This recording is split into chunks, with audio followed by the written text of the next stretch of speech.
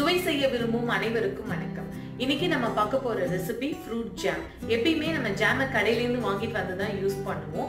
ஆனா எந்த ப்ரிசர்வேட்டிவும் இல்லாம ஃபுட் கலரும் இல்லாம நம்ம சிம்பிளா ஒரு ஜாம் வந்து வீட்ல ப்ரிப்பேர் பண்ணலாம். கடையில வாங்கிட்டு வந்தா என்ன டேஸ்ட் இருக்குமோ அது எக்ஸாக்ட்டா இந்த ஜாம்ல இருக்கும். பசங்களும் ரொம்ப விரும்பி சாப்பிடுவாங்க. இது ரொம்ப சுலபமா செய்யக்கூடிய ஒரு ரெசிபி. எப்படி செய்யறதுன்னு பார்க்கலாம். வாங்க வீடியோக்குள்ள போலாம்.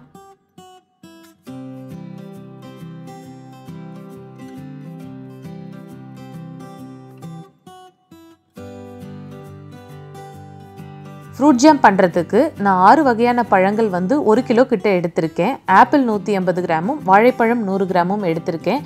இது எல்லாத்தையும் ஒரு மிக்ஸி ஜாரில் ஆட் பண்ணிக்கலாம். நான் வந்து 2 பேட்சாக அரைக்க போகிறேன். எதனாலனா நான் வந்து நிறைய ஃப்ரூட்ஸ் எடுத்துருக்கிறேன். ஒரே பேட்சாக போட்டு என்னால் அரைக்க முடியாது. கம்மியான அளவு செய்கிறீங்கன்னா நீங்கள் ஒரே பேட்சாக மிக்ஸி ஜாரில் போட்டு எல்லாத்தையும் அரைச்சி பியூரி மாதிரி எடுத்துக்கோங்க. இப்போ இது கூடவே நான் மாம்பழம் எடுத்திருக்கேன். இது வந்து 200 கிராம் இருக்குது. இதையும் இந்த மிக்ஸி ஜாரில் சேர்த்து நல்லா அரைச்சி எடுத்துக்கோங்க. பியூரி அரைச்சி எடுத்தாச்சு. இப்போ ஒரு அகலமான பாத்திரத்தில் பெரிய சைஸ் ஃபில்ட்ரு வச்சு இந்த பியூரியை வந்து அதில் ஆட் பண்ணிக்கலாம். இது வந்து கொஞ்சம் கொஞ்சமாக அதில் ட்ரெயின் ஆகணும். செகண்ட் பேட்ச் அரைக்க போகிறேன். இதில் பேரிக்காய் 50 கிராம் சேர்த்துக்கலாம். அடுத்ததாக பார்த்தீங்கன்னா ஸ்ட்ராபெரி 300 கிராமும் திராட்சை 200 கிராமும் எடுத்திருக்கேன். ஸ்ட்ராபெரியை சின்ன துண்டுகளாக நறுக்கி வச்சுருக்கேன். இந்த மாதிரி கலர்ஃபுல் ஃப்ரூட் எடுத்துக்கிட்டிங்கன்னா உங்கள் ஜாமுக்கு வந்து நேச்சுரல் கலரே கிடைச்சிரும். அதனால் உங்கள் ஜாமுக்கு நல்ல கலர் வேணும்னா நல்ல கலர்ஃபுல்லான ஃப்ரூட்டை வந்து கொஞ்சம் அதிகமான அளவு சேர்த்துக்கோங்க. இப்போ நான் ப்ரிப்பேர் பண்ண போகிற ஜாமுக்கு ஸ்ட்ராபெரியும் மேங்கோவும் தான் நல்ல கலர் கொடுக்க போகுது. வாசனைக்காக 5 துண்டு ஏலக்காயையும் இந்த பழங்களோட சேர்த்து அரைச்சி எடுத்துக்கலாம். இப்போ செகண்ட் பேட்ச் ஃப்ரூட்ஸையும் பியூரி மாதிரி அரைச்சி எடுத்திருக்கேன். அதையும் வந்து இந்த பெரிய சைஸ் ஃபில்டரில் ஆட் பண்ணிக்கிறேன். இப்போ ஸ்பூன் இல்லைன்னா ஒரு ஸ்பேச்சுலா யூஸ் பண்ணி இந்த மாதிரி கலந்து விட்டுட்டே இருந்தீங்க அப்படின்னாக்கா இந்த பியூரி வந்து ரொம்ப சீக்கிரம் ட்ரெயின் ஆகிடும்.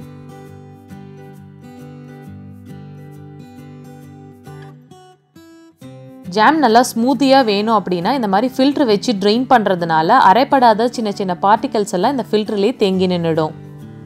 ஃப்ரூட் ஜாம் செய்ய ஆரம்பிச்சிடலாம். அதுக்கு ஒரு அகலமான கடாயில் நம்ம ரெடி பண்ணி வச்சுருக்கிற பியூரியை வந்து ஆட் பண்ணி ஹீட் பண்ணிக்கலாம். ஜாமுக்கு நல்ல ஃப்ளேவர் கொடுக்கறதுக்காக இதில் நான் ஒரு பெரிய துண்டு பட்டையை ஆட் பண்ணுறேன். பட்டை தூள் இருந்துச்சுன்னா நீங்கள் ஒரு 1/4 டீஸ்பூன் கிட்ட ஆட் பண்ணிக்கலாம். பியூரி நல்லா பாயில் ஆகும்போது கரண்டி வச்சு கலந்து விட்டுட்டே இருங்க. ஜாமுக்கு ஸ்வீட்னஸ் கொடுக்கறதுக்காக இதில் சர்க்கரை சேர்த்துக்கலாம். நீங்கள் வந்து எவ்வளோ சேர்க்கணுங்கிறது நீங்கள் எந்த டைப் ஆஃப் பழங்கள் எடுத்திருக்கீங்க அப்படிங்கிறத பொறுத்து தான். நிறைய புளிப்பான பழங்கள் எடுத்துருக்கிறீங்கன்னா 600 கிராம் கிட்ட சேர்த்துக்கலாம். இனிப்பான பழங்கள் நிறையா இருந்தால் 400 கிராம் போகும். நான் வந்து 1 கிலோ பழம் எடுத்திருக்கேன். 1 கிலோவுக்கு 1/2 கிலோ கிட்ட சர்க்கரை சேர்த்துருக்கேன். பியூரி வந்து நல்லா கொதிச்சு சுண்டி வரணும். அது வரைக்கும் நல்லா கரண்டி வச்சு கலந்து விட்டுட்டே இருங்க. அப்போ தான் அடி பிடிக்காமல் வரும். இப்போ பார்த்தீங்கன்னா வச்சிருந்த அளவை விட பாதி அளவாக இது சுண்டி வர ஆரம்பிச்சிருச்சு. ரொம்ப திக்னஸும் கொடுத்துருச்சு. இப்போ இந்த ஜாமை இன்னும் டேஸ்டி ஆக்கிறதுக்காக இதில் வந்து ஒரு பாதி லெமனை ஸ்குவீஸ் பண்ணிக்கலாம்.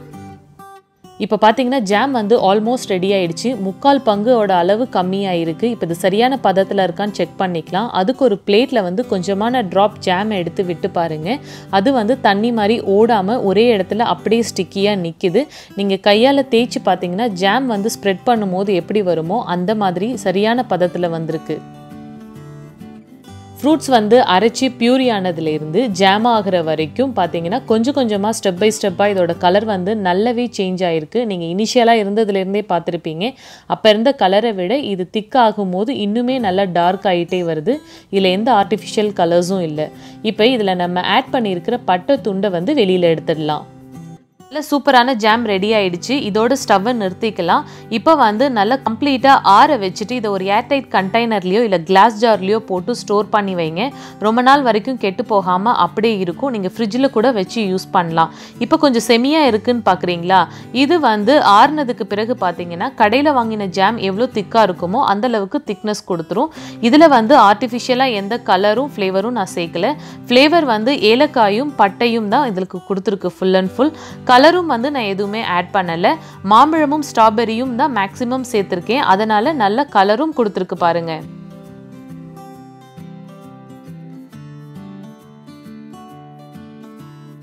இது பிரெட் மட்டும் இல்லாம சப்பாத்தில கூட அப்ளை பண்ணி ரோல் பண்ணி கொடுத்தீங்கன்னா குழந்தைங்க ரொம்ப விரும்பி சாப்பிடுவாங்க.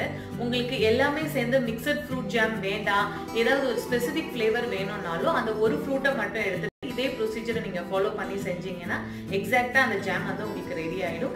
இதே மாதிரி உங்களுக்கு பிடிச்ச ஃபிளேவர்ல நீங்க ட்ரை பண்ணி பாருங்க.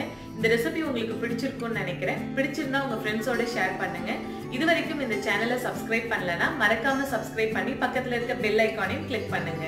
மேலும் ஒரு நல்ல ரெசிபியோட உங்களை வந்து நான் மீட் பண்றேன். அது வரைக்கும் டேக் கேர், பை பை.